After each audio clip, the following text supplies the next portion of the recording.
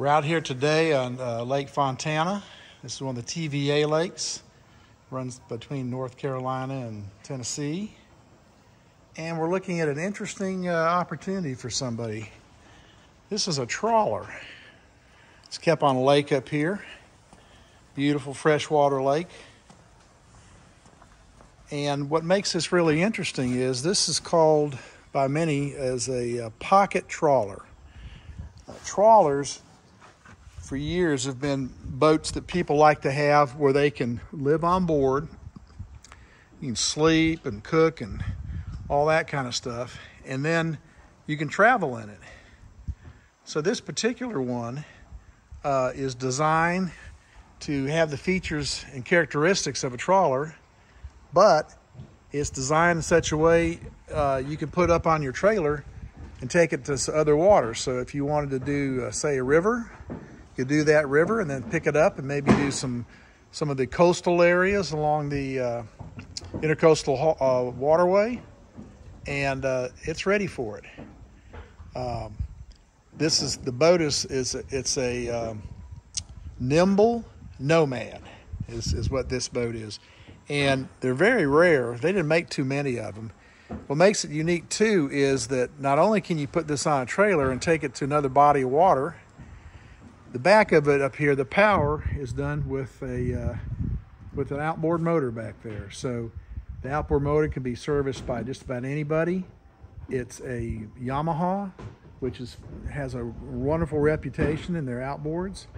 It also is a 4-stroke, so you just put regular pump gas in there. You don't have to worry about mixing fuel with your oil or any of that kind of stuff.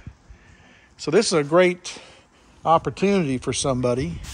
It took the owner a couple years to find this one, but he knew what he was doing when he was looking because of the reputation of the designer and the characteristics of a trawler. So we're going to walk around and look at a little bit more of this as it sets here. Got high sides, so you don't have to worry about taking water in. It can take some waves and some splashes and all that. And it rides in the water, not on the water.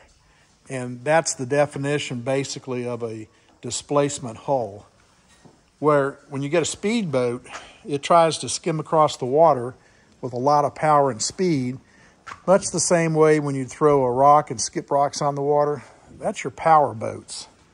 A trawler is in the water, so it's pushing the water around it. So it has a different type of a hull. It's a different type of a purpose.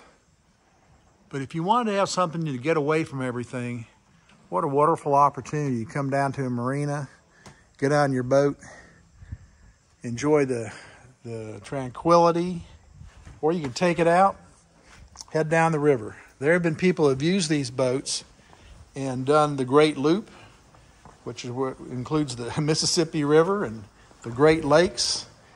You're not going to go real fast, but you're going to do it in style and in comfort.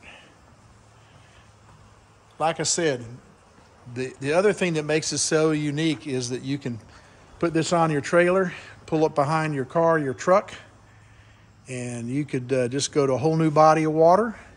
If you want to do the Chesapeake Bay, you want to do some of the intercoastal waterways around Florida, this would be a great opportunity.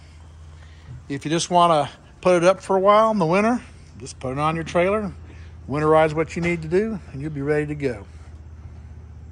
Thank you for taking a look at this. And I think just the right person is going to really appreciate the opportunity to own something as sweet as this. Thank you.